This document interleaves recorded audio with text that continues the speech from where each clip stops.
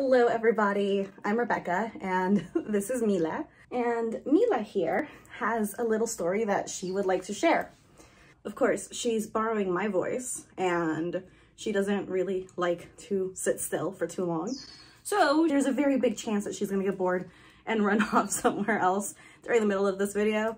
But alas, it is her story nevertheless. So as you can see, Mila, well, she's a mutt.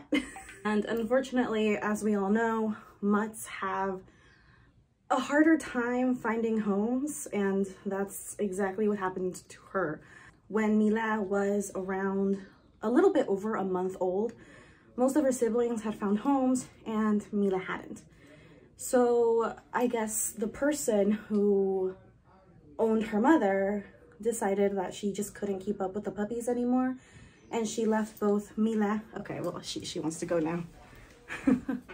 And she left both Mila and her brother in a box in the park. I happened to be there by pure chance, pure accident, and I stumbled upon this happening and my curiosity got the best of me. So I went up there, I saw Mila and her brother in the box, and let me tell you, she was a tiny little thing. Like, you just saw her, she's here behind the camera watching me as I speak for her. But she was a tiny little thing. She was maybe like about the size of her head. Now she weighs around 20 kilos. Mila's having zoomies. Mila was the first dog that I've had from puppyhood. So I was really learning about raising a dog as I was raising her. And that's probably why I never really gave a second thought to the fact that her neck is thicker than her head. And I really didn't think twice about the fact that her collar could easily slip off.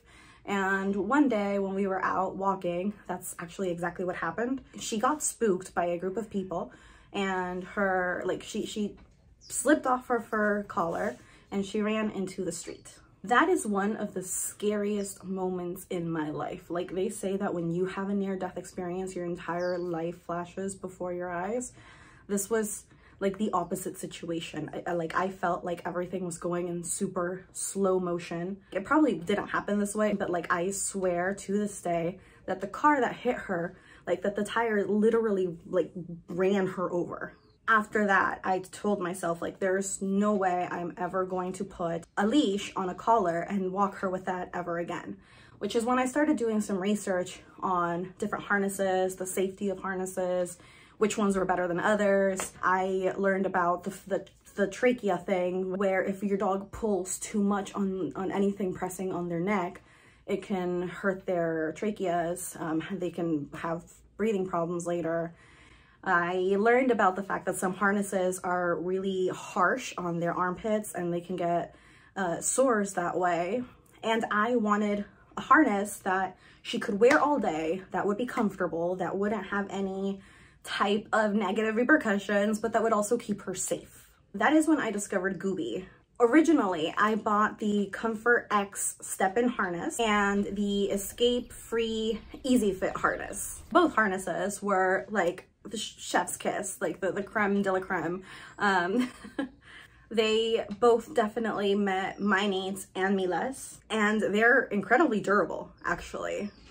I bought both harnesses in like 2017, and I mean, she still uses them. They're a little bit dirty maybe, but that's really because Mila likes to roll around in mud and other questionable substances.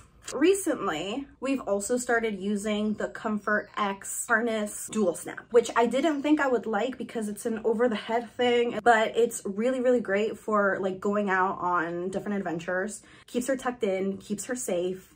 She cannot slip out of it. It's like physically impossible for her to get out of this harness. And well, I don't know what more I can say. I love Gooby. Mila loves Gooby. If I put her harness on the floor, just lay it out, she will literally step into it herself and just stay there waiting for me to snap it into place. It's adorable. And I know I sound like an infomercial, but like, to put it simply, I love Gooby harnesses as much as I love my phone, which is a lot. So that's the story that Mila wanted to share today. Of course, she needed to use my voice because she knows that unfortunately other humans don't understand her as well as I do. You can head over to goobypet.com to check out the harnesses that I've mentioned. They have a whole bunch of other types of harnesses as well. And like I said, I highly, highly recommend them in case you're looking for anything that's super comfortable for your dog, very safe for your dog. I honestly put my entire trust in Gooby. And they also have like really good clothes on there as well. And with that, everybody, well, Mila and I will see you next time.